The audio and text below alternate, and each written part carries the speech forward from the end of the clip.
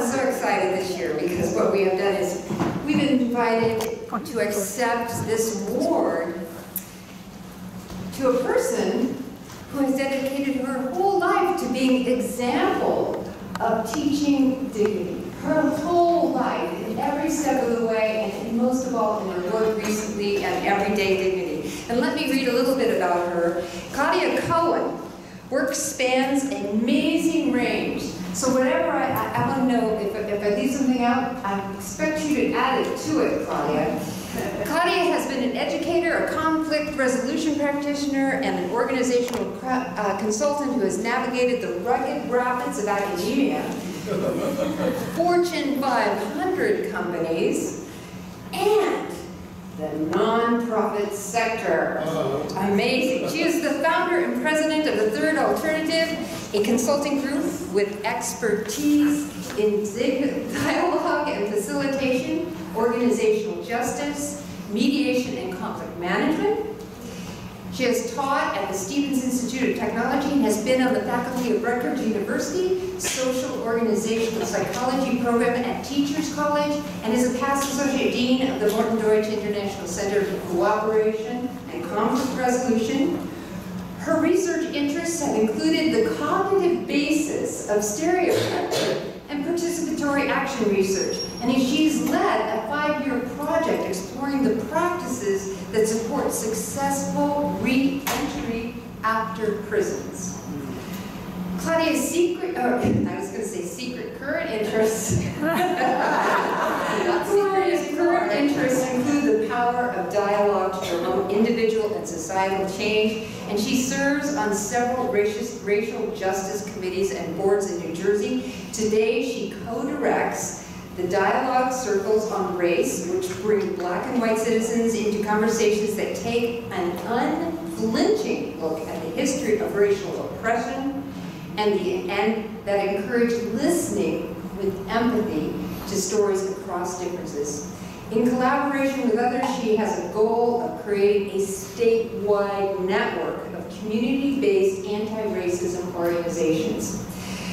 Today, Claudia writes and speaks about everyday dignity, which she believes is a necessary component of a functioning democracy. Claudia's life and efforts not only teach us about everyday dignity, she teaches us that we can all teach dignity every day. Yes. Yes, yes, yes.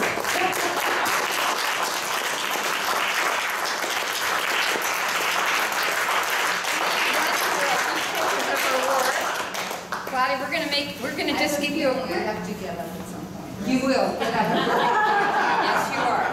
Just so you know, we have some very distinguished people that have received the Lifetime Achievement Award. I'm missing my remote, but I will find it. Lifetime Achievement Award, including starting with Morton Deutsch and Ann and Bert White Brown, Jean and Mike Miller, and look at these folks, Michael Perlin. You're in front of it. I am in front of it, that doesn't help, thank you for letting me know. And most recently, Janice Person. And now we're going to celebrate Claudia Cohen and her wonderful work. Here's some of the pictures from her participation in our workshop. And also, she just published her chapter in our book, which keeps floating around here, on human dignity, which is a tribute to Evelyn Linder, edited by Michael Britton and Chipamon Chaudhry. And there she is with her Beacon of Dignity Award. This is a wonderful radio interview where she talks about her everyday dignity. We'll make sure everybody will be able to listen to that at some point. And one of the interesting things about Claudia, as soon as we asked if she would accept this award, she immediately told us that she would like to change the name of it, but in a really good way. And I'm going to have her do the explanation of that. And we're going to make her, before we present the award, we always give her an opportunity to tell her story. So please welcome Claudia Cohen.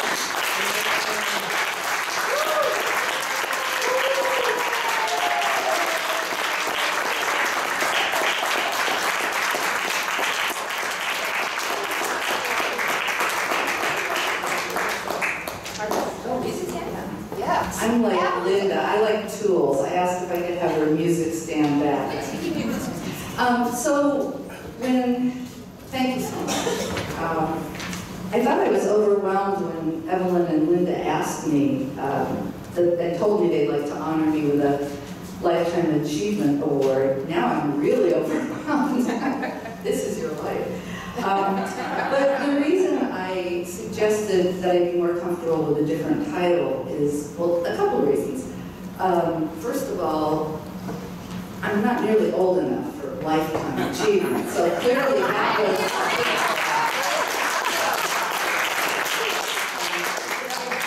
But then also, I don't think dignity is something you can achieve. I don't think it's competitive or cumulative. I think it's something you can be committed to. And so I asked if it could be the Lifetime Commitment Award. I felt more comfortable with that. So, and they were kind enough to humor me on that. So my reaction, as I said, I was overwhelmed. At first I thought there must be some mistake. Then I realized, lifetime, that can't be possible.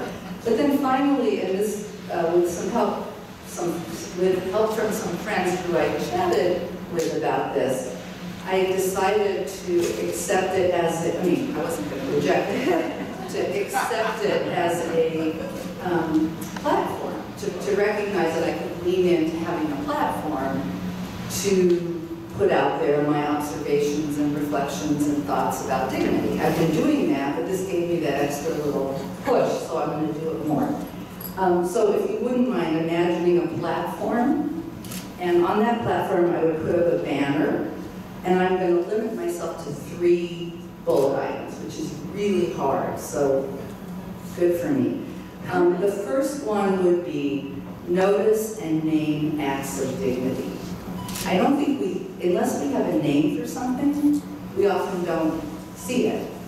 And dignity, I think, operates at multiple levels. At the micro level, interpersonal dignity. This is something that got echoed in our anti-violence work that we talked about yesterday. And also at the macro level, structural. And people have alluded to oppression, which is the cousin of structural or macro indignity.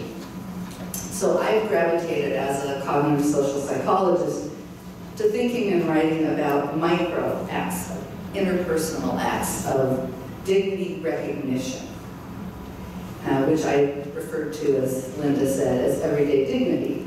And this was in response to the phenomenon of the notion of microaggressions, which was popularized by a man whose office is just around the corner, Daryl Wing Sue. And it occurred to me that if small acts can harm or damage dignity, and he's identified micro-insults and micro-assaults, which aren't really maybe micro, but micro-invalidations, where you treat someone as if they're not there, they're not worthy, they don't count, they're not in our group, then small acts should be able to confer or acknowledge dignity. Right? There must be antidotes to microaggressions. So that's what I've been experimenting with and noticing microactions that I believe, as an observer, confer/recognize others' dignity. And I collect stories and I write blog posts about it, about the power of small acts. I think we often underestimate how small things reverberate into our psychological experiences and become very big, and they trigger other things. I also think it's important to collect stories, a nod to both Lou and Avi, who talked about the power of stories. I think that's the way you learn. So I'm always looking for examples of the power of small acts. So if you have any good stories, please send them my way. The second thing on my banner would be doing dignity. Doing dignity, what is the verb? The way that I sort of struggled over, is it conferring or recognizing? What is it when we appreciate, notice, don't take away someone's dignity? And I think we benefit from having a term.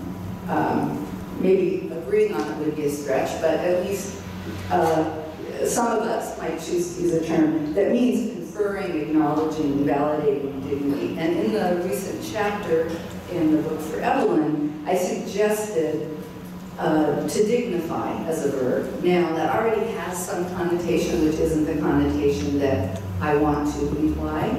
But I think the definition I would like to promote is more important, so I'm going to stick with it. But anyway, so how can we know we're doing it if we don't have a verb? That means basically to do dignity.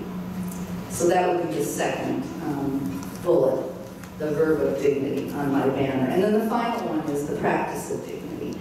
I was reminded by today's program, I thought the morning was so moving and powerful and complex, and yesterday as well. And the richness of the varying perspectives and experiences and disciplines and people who are doing the theorizing and people who are doing the direct service. And I feel so enriched by all the pieces of this dignity puzzle, sort of a shifting kaleidoscope. And I've come to believe that trying to pin it down, clarify, narrow, is A, not possible, and B, probably not wise. So I'm thinking more about that dignity as a practice, and maybe collectively we can continue that practice. Maybe we can shine light on a particular angle or dimension.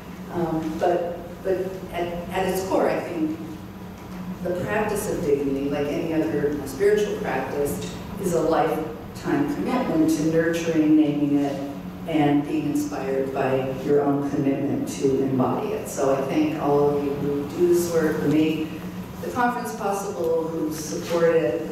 It's such a rare and wonderful place to be.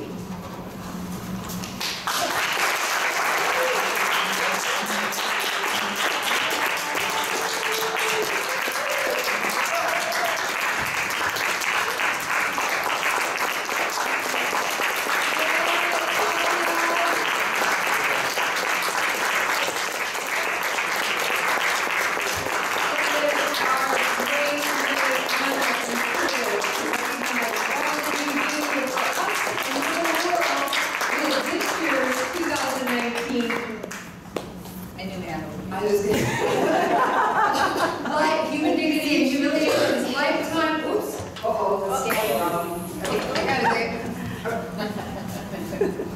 Now, let's try that again.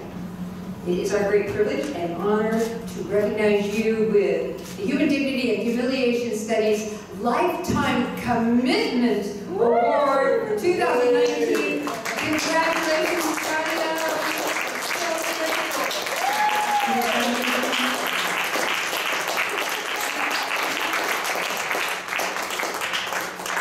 And we also want to recognize Claudia's family is with us here. Thank you for being part of her circle.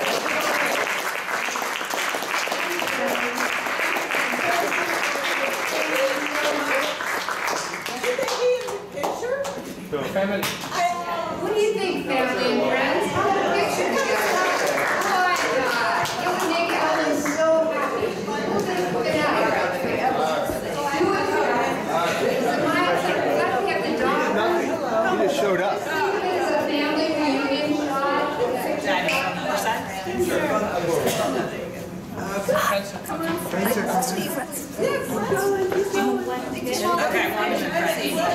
Please come, please come. I think she wants to.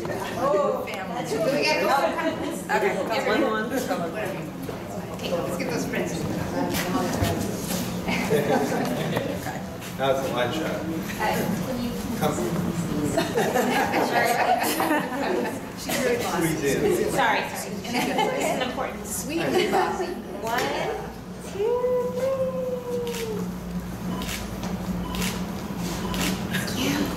Bravo.